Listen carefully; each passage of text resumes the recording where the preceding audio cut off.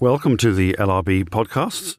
My name is Seamus Perry and I teach English literature at the University of Oxford and I'm a contributor to the London Review of Books. And I'm talking to Mark Ford, who is a professor of English at University College London, also a contributor to the LRB and also a poet. This is the second in a series of conversations about literary figures who have appeared as subjects in the London Review of Books. Our first subject was Philip Larkin, and today we're talking about an earlier poet, and indeed an influence upon Larkin, W.H. Auden. So perhaps a place to start, Mark, would be to say something about Auden's origins, his background, and where he came from. There's something particularly English, I think, about Auden and ways in which his poetry connects with the English landscape. And though he moved to America later, I think that his Englishness is vital. And it's a particular kind of Englishness. It's a provincial Englishness. He was born in York, but his parents moved to Birmingham the following year. He was born in 1907 and they moved in 1908. His father was a medical officer for Birmingham schools. And Auden grew up in, I suppose, what we'd call an upper middle class environment. And I think it's worth remembering, a lot of his forebears were in the church. There's something, can be something which seems a bit preachy or didactic about Auden's poetry. And I think if you think of him in a pulpit and think of his forebears in a pulpit, that makes a great deal of sense. And someone like Stephen Spender has commented on the extent to which Auden liked to feel in control of his material and to deliver it in a somewhat seemingly didactic mode.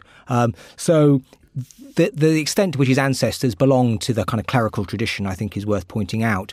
But he was also very interested in science and particularly interested in mining and engineering. And he talks very often of how that the early landscapes of his youth were essential to creating a sense of mystery and magic in landscape, and that they recur not only in his very influential early poems, but even in late poems. He's always harking back to the disused mines of the kind of Pennine region. Yes, Auden himself speaks in several places, doesn't he, about the oddity of his parents' match, because his mother represents that churchy interest that you've just been talking about, which is very high church Anglican, and his father was psychiatrist and had shelves of books about psychiatry and started that whole interest that Auden has throughout his life in ideas of the clinical mental analysis and clinical psychiatric analysis. Yes, and his father's essays were influential on his own ideas.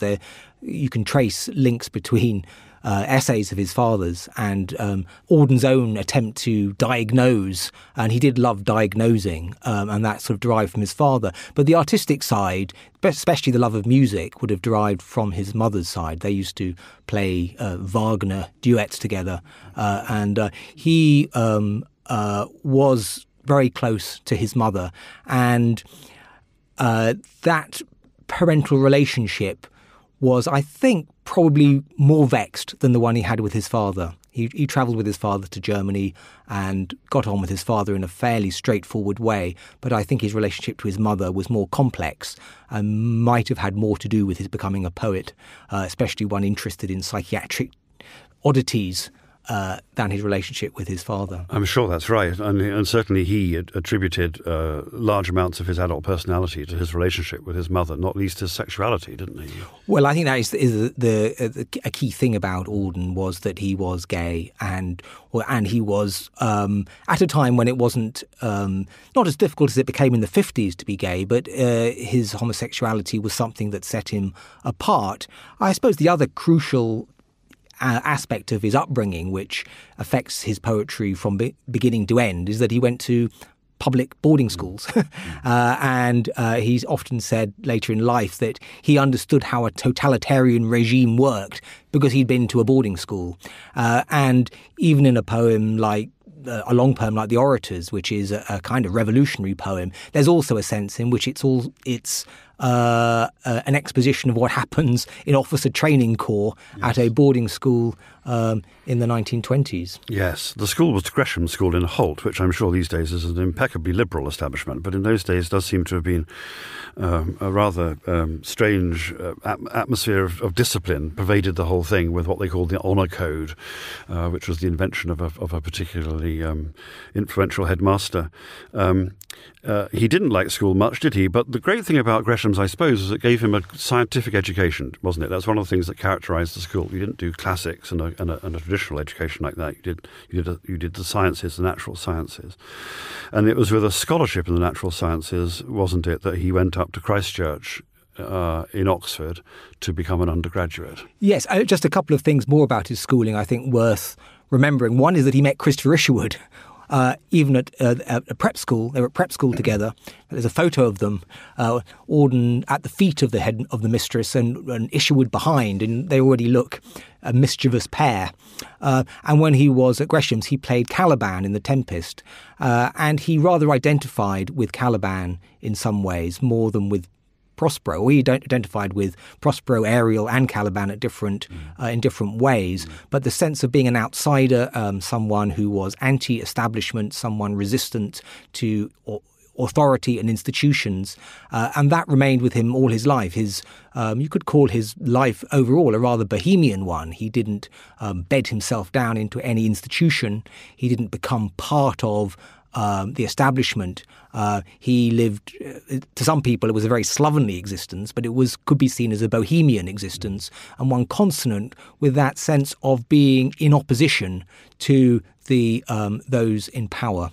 I think another crucial thing from his schooling is when in 1922, Robert Medley, his friend, said, "Have you ever thought of being a poet, Auden?"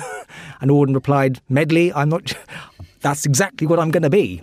And he decided there and then. It was the first time it had struck him, isn't it? That's right. Yeah. Never occurred to him. Yes. So he was, 15 at this time. And he decided there and then not just to become a poet, but to become a great poet.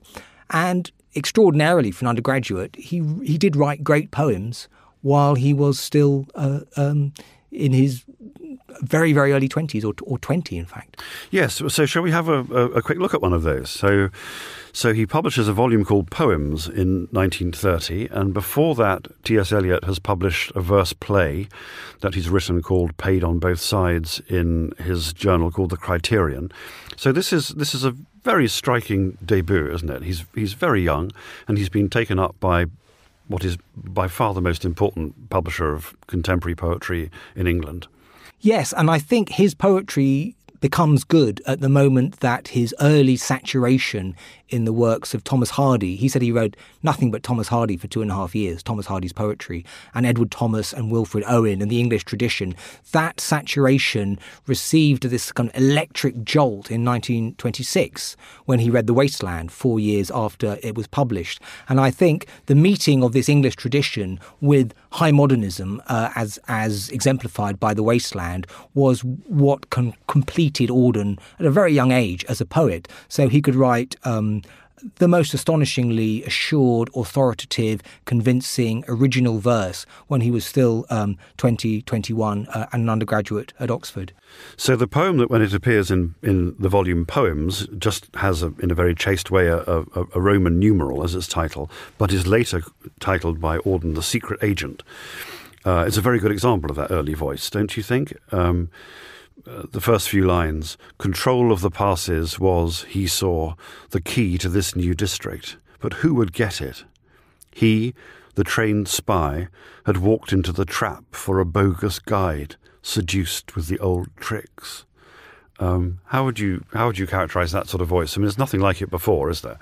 There's nothing like it. I think one of the key factors in its mesmerising power is its indeterminacy, that you're not exactly sure who he is, what the key is, what the passes are, whether they're passes as in some frontier district or they're passes as in some kind of sexual advance to someone. There's a kind of mystery about the lines, but it ties in as well with a sense of menace, of threat, of some kind of obscure crisis which is overhanging the protagonist, who is somehow somehow in every person. He's a trained spy, but he's one who has failed. He's been seduced by the old tricks. And that sense of failure, which is dominant in Auden's poems, struck his early readers as particularly important, that it connected with the zeitgeist. And my own sense of one reason for that is that Auden can be seen as one of the first, or perhaps the first, post-imperial poet. That the England, the England that he describes, is one which is losing at this point, that the empire is collapsing, and the machinery is rusting, and the industry is comatose, and so on. And its spies are unsuccessful in their whatever battles they are facing with spies on the other side. Thanks for listening to this extract from Series 1 of Modernish Poets. To listen to the full series and to all our other close reading series, sign up at lrb.me/close readings or click on the link below.